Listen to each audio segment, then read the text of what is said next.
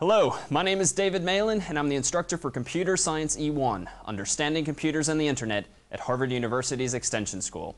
You're watching one of our videos of the week. For more such videos or information about this course, visit us on the web at computerscience1.org. Enjoy the show.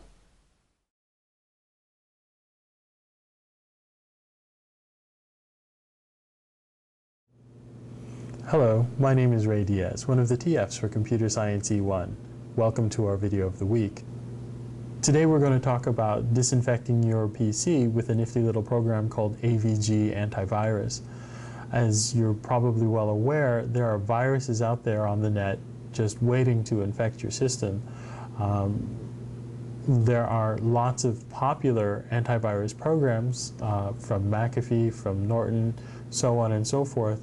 We'd like to show you today how to obtain and install AVG Antivirus because there's a version of it that's free for use.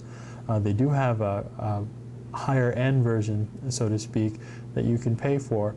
But for those who need some antivirus protection and don't necessarily have or want to shell out the dollars for a higher end product, you can certainly use AVG free.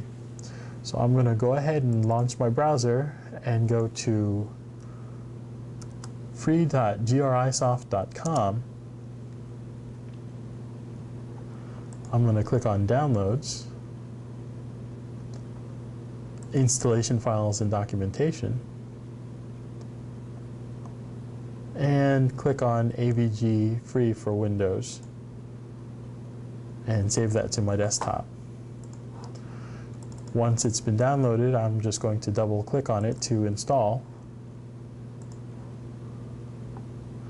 And for most users, following the installation defaults, essentially just clicking Next or OK whenever prompted, will work just fine. So I'm going to go ahead and do that myself.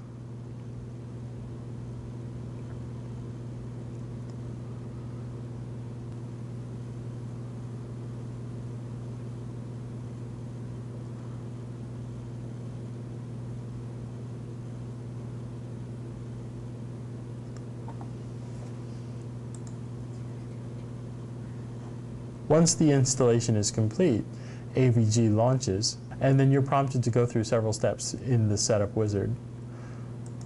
I'm going to go ahead and click Next, and then I'm going to select the Check for Updates button.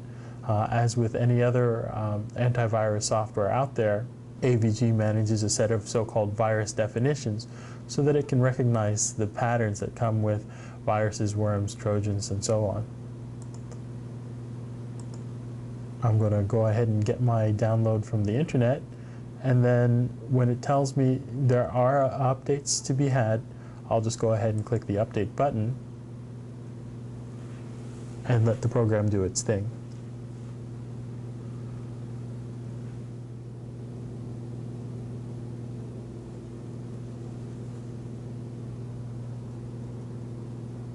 Depending on the nature of the update, once it's complete, you may be prompted to restart AVG. You may not. You have the option to enable daily scanning. Basically, there are two types, low priority or high priority. And what that means is low priority scan is going to take a longer time to complete, but it uses fewer system resources. A high priority scan is faster, but you may experience some system slowness while it's running.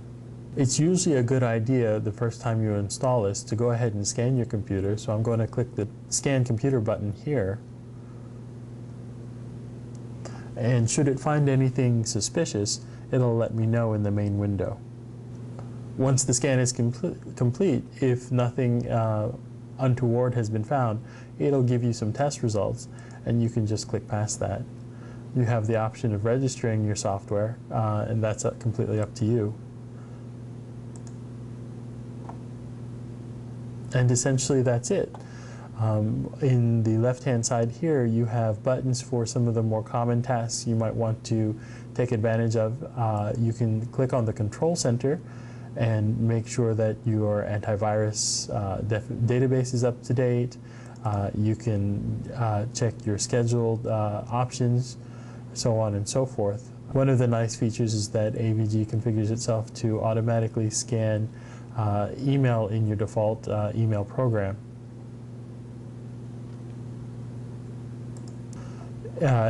If a virus has been detected and AVG has had a problem removing it, it will hold it in what it calls the virus vault.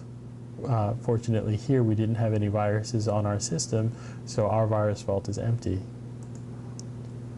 You can click on Help anytime to get more information about running AVG and its options. This is essentially like an online manual. You can edit when daily updates are scheduled, for example. That, in a nutshell, is how to obtain, install, and run AVG Antivirus. Once you've gone through the initial setup, you can just close the window, and here in the system tray, AVG will keep on running and protecting your computer. So along with an antivirus program, an anti-adware and spyware program, and a firewall program, your Windows machine should be pretty well protected. Thanks for watching our video of the week.